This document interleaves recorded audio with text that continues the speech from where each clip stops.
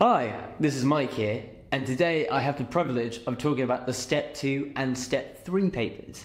Now, I know what some of you may be thinking. If there's a Step 2 and Step 3, is there a Step 1? Well, actually, Step 1 got decommissioned in 2021. So even though you probably are going to still be able to find resources for Step 1 online, it's not a paper you have to take. But the Step 2 and Step 3 papers are papers that you are most likely going to be taking if you're going towards a variety of different Russell Group universities for mathematics. Whether that be Cambridge, whether that be Warwick, even if it's Sheffield, a lot of different universities value this paper. It is a paper that you take at the end of your A-levels as well, unlike other admissions tests surrounding mathematics.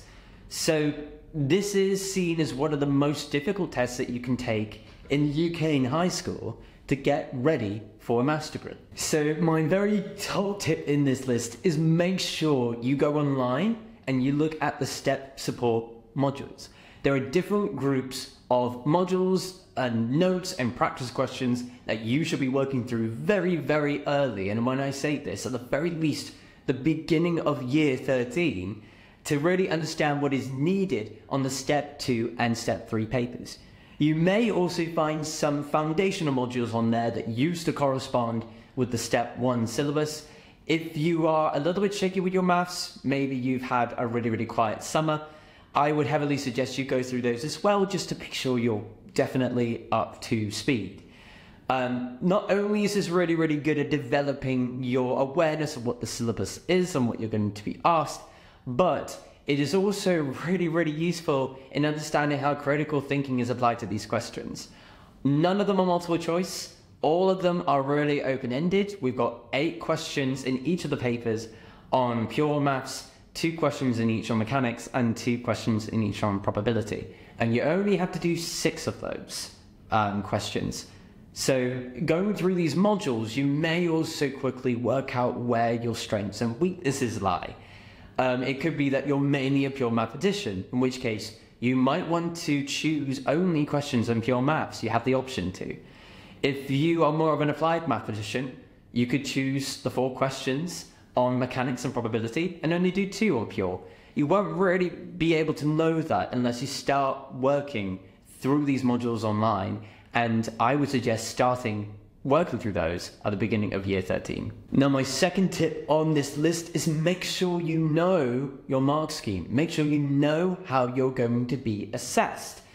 It's firstly really important to understand how the grades work with this, and with different universities, they might give varying grade sort of requirements depending on what tests you're having to take. And you should be told what tests you will be taking based on the applications that you are making.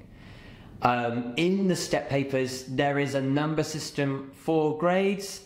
You have 3s, 2s, 1s, and above that you have an S as well. If you're getting S's in both papers, which is really difficult, then you are definitely safe in getting an interview. But if you're aiming for somewhere like Cambridge, or you're aiming for universities like Durham, for instance, where you're actually putting forward a STEP paper, you can at least aim for a 1 in any STEP paper that you're going for. You have to be consistent with that. What does that mean in terms of grade boundaries? That varies year by year, usually, but if you're going for an S, you want to get at least 90 out of 120 marks in each paper. If you're going for a 1, you probably are going to be aiming for like a 70 out of 120 instead in each paper. You won't actually know what number you have to get over. It's very much dependent on what the top percentage of students is in that academic year. But as a safety net, try and aim for that 70% at the very least. That will take a little bit of time to work towards.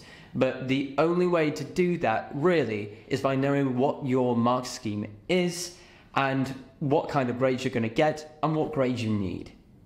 Moving on to tip number 3, what I'm going to suggest here is make sure any workings that you do towards questions, that they are logical, clear, and are easy to read. In some cases, these are really obvious things I'm saying, but what you don't want to do in the middle of a paper is lose track of where you are and try to work out, for instance, how would you continue from maybe this point in a solution if you've stopped working on a particular question, you moved on to another and you've come back to it.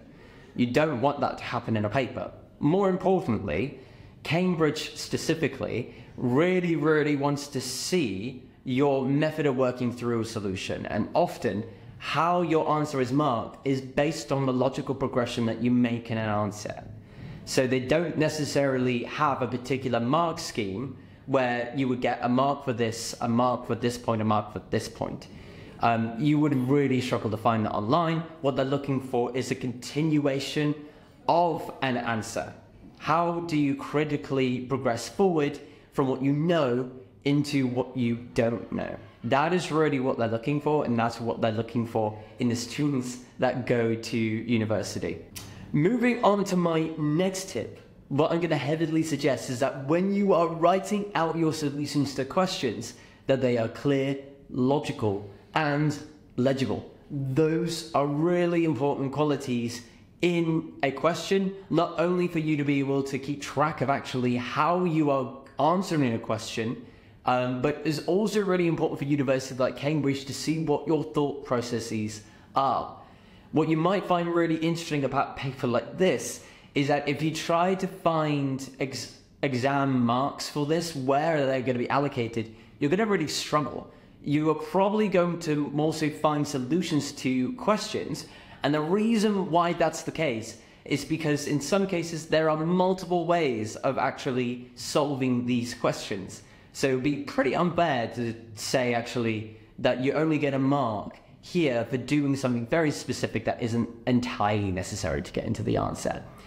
Cambridge really want to be able to see you develop your critical thinking skills in an argument, hence why a lot of these questions are open-ended, and they often want that in their students as well, which is really key. If you're in the early stages of getting ready for your STEP papers, you may want to look at a few resources, like advanced problems in pure mathematics or advanced problems in mathematics that are provided by the STEP board. And these I highly recommend simply because they go over practice questions that aren't necessarily easy to find in these papers, and they provide written out solutions for how you should actually express your answer. It's a little bit of a different trick to learn in comparison to admissions tests, but the earlier you start doing this, the better. So make sure that it is clear, it is legible, and it can be easily communicated to another person reading your answer. Tip number 4 is a tip that I've been giving to lots of different admissions test videos, is make sure that you take your STEP papers under timed conditions. These are really long papers, mind, they're 3 hours each, but the more practice papers you go through, the better you will be, and the more quickly you will develop your preferred exam technique. It's not going to be the same for absolutely everyone going into this exam. This is also given the fact that you can choose any 6 questions you like. There are no compulsory questions. But if you want to have an idea as to how you might start tackling your exam, I would usually start with question number 1, which statistically has been the easiest questions or the most attempted questions by students to take in examiners' reports, which I heavily recommend you also read after you've done these practice papers, just to see what other students have gone for in terms of questions. You will also want to make sure as well that you are marking the questions that you do, and at first I'd recommend that maybe you start off trying to do 3 questions very solidly. There are no fast questions in these papers. They are long, they take a lot of thinking, and you often want to answer, a question and which leads on to something else. So everything that you are working towards in the middle of a question has merit and counts. Once you actually have gotten your marks, you might want to focus more a little bit on time management with this one, rather than what are your strengths and weaknesses. However, in terms of determining actually what your strengths and weaknesses are, you might want to ask yourself, what questions didn't I do because they looked too tough? And when you answer that question, you might be more so inclined to focus your revision on questions that you didn't necessarily want to cover. But what we're aiming for with these practice tests is making sure that you can answer ideally 4 or 5 questions in full, ultimately, very thought through. This is if you want to actually go to universities like Cambridge. You really want to be aiming for these top grades, so make sure you put in the recommended time. And my final point in this video that I really want to make is you cannot benefit more than working one-on-one with a STEP tutor. At the Profs, we are very, very fortunate to house lots of tutors that help in STEP, that help in the MAT, that help in the TMUA, that help in the PAT, as well as many other admissions tests. And if you're wondering whether really that we can help you or not, well, let the statistics speak for themselves. 95% of our students that have been applying to university got either their first or second choices. And if we're just focusing on Oxbridge candidates, 55% of the people that we've worked with have managed to land in universities like Cambridge, also having to take these admissions tests. That is greater than 3 times the national average. So if you're interested in hearing a little bit more about how you can prepare for the Step 2 and Step 3 exams, do not hesitate to contact us using the information on screen right now. And just in case we don't hear from you anytime soon, best of luck with your application.